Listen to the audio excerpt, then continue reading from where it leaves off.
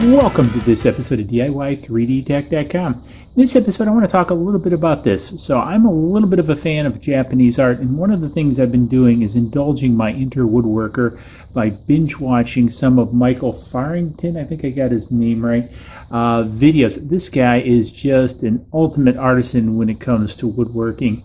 And one of the things that he did was he actually, out of wood, created one of these. Now this is, and I'm sure I'm going to get corrected on this because my Japanese is no good at all. However, I believe it's something like AsaNoHa. AsaNoHa.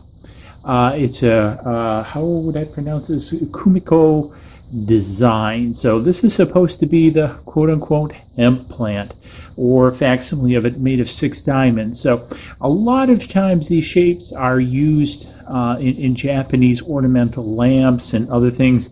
With this you could do a bunch of different things. So one of the things, after watching Mike's video on this, where he painstakingly makes all these jigs and then makes one of these that seemingly probably took, a week or two to do, reminded me of serving under Mr. Miriaga, wax on, wax off with the detail he put into it.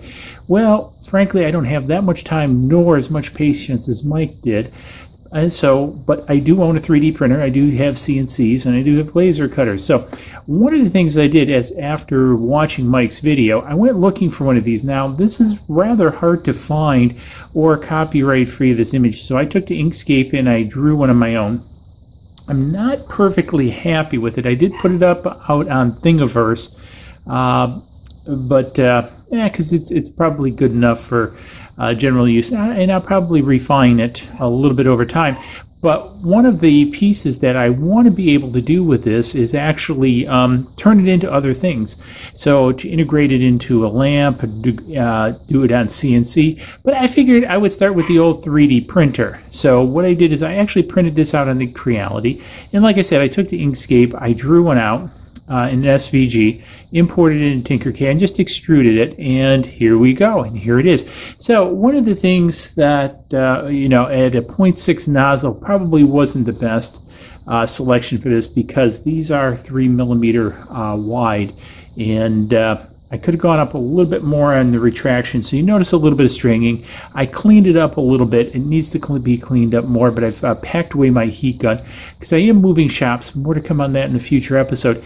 But I did want to share this with you guys because it will be out on Thingiverse. So if you want to grab this, you want to try it out, print it on your own, please feel free. I've got the STL out there. I've got the SVGA out there, and I'm probably running in the corner a time lapse of me printing this on the CR10. It took about an hour and a half with the 0.6 nozzle.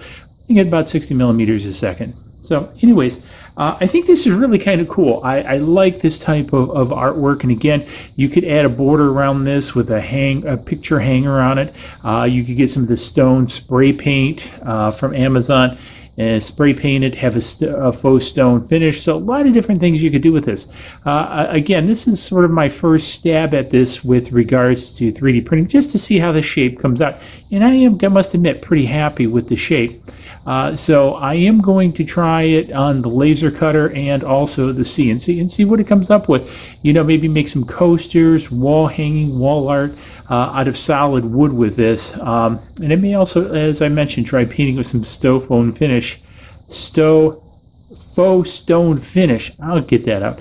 But it does have some tight corners, so I'm concerned about how well that would get in there, because the faux stone paint is pretty thick. So again, I think this would be better in a solid piece of wood stained or something like that, and maybe put a round motif around it or something like that. Anyways, we'll see in the future about that, so look for more on this. But again, I did want to share this idea concept. I'll also link to Mike's video on this down below. Amazing video, the detail he put in making this out of wood, and just the hours upon hours this art form takes. In 3D printer or modern CNC technology, you can whip this bad boy off super quick. I don't know what that does for the artisan part of it, but for the timeline, a lot quicker.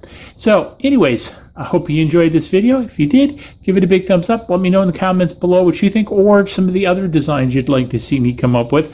Would be happy to do it. I'd like to maybe get a little bit of a collection of these out there on Thingiverse, so you can grab them, bring them into your own modeling tools, and make whatever you want.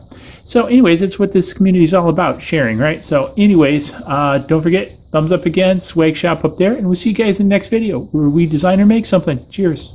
Please click like below and subscribe to the channel.